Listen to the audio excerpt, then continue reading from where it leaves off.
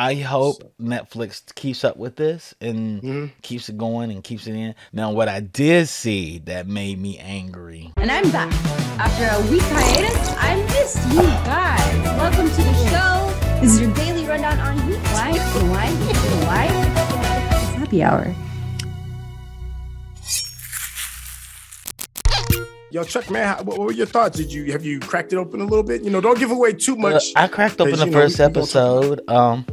I like the look. It's a grain look, a comic book grain look to it. I kind of like it. I like the acting. It felt like the anime. It didn't feel like live action at all. It feels like an anime. It kind of feels like Speed Racer, who glossed anime perfectly. And I think the juxtaposition of it being anime but live action will turn people off. It'll knock you into an uncanny valley. It can knock you into an uncanny valley. Okay. But I think it looks dope. The character's on point. Let me be honest. I don't take the opinions of pedestrians when I fly. Ooh, facts. And that means that I'm an expert in this field. I spent the last 20 years studying it.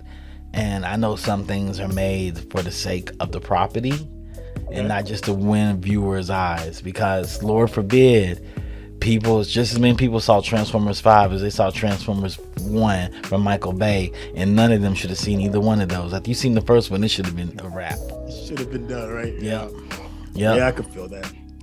And people liked Avatar: The Last Airbender live action. There are some people, which is really odd to me.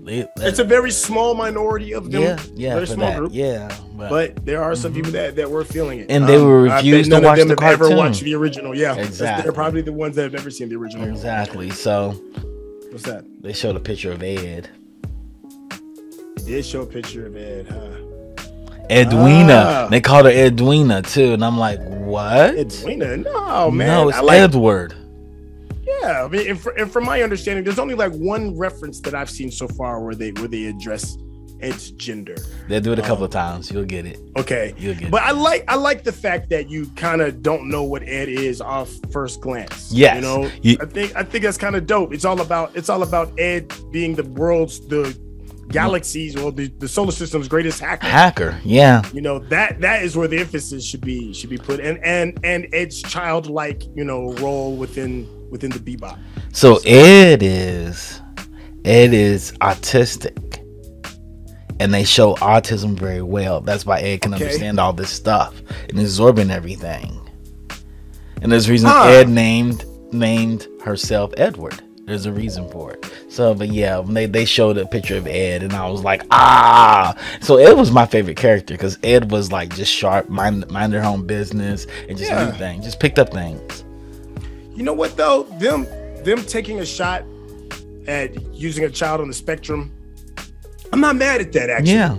Yeah. That could be. They did a really good job using a young person on the spectrum when they did the Power Rangers movie.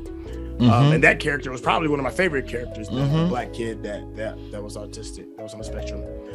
If they could do it in that same fashion and then just have it as just, I don't know. I'm not even going to put any. It's silly too, right? Like I just wanted it to be awesome. I wanted it to be awesome too. I just wanted it to be awesome. When the image they showed, I was like, that's weird. Because I was hoping they would get a child that's Ed's age playing that child. And then when you see Ed, it's gender ambiguous, right? Until Ed talks to Faye, and Faye is one who tells Ed's gender, and then later on they do it a couple of more times.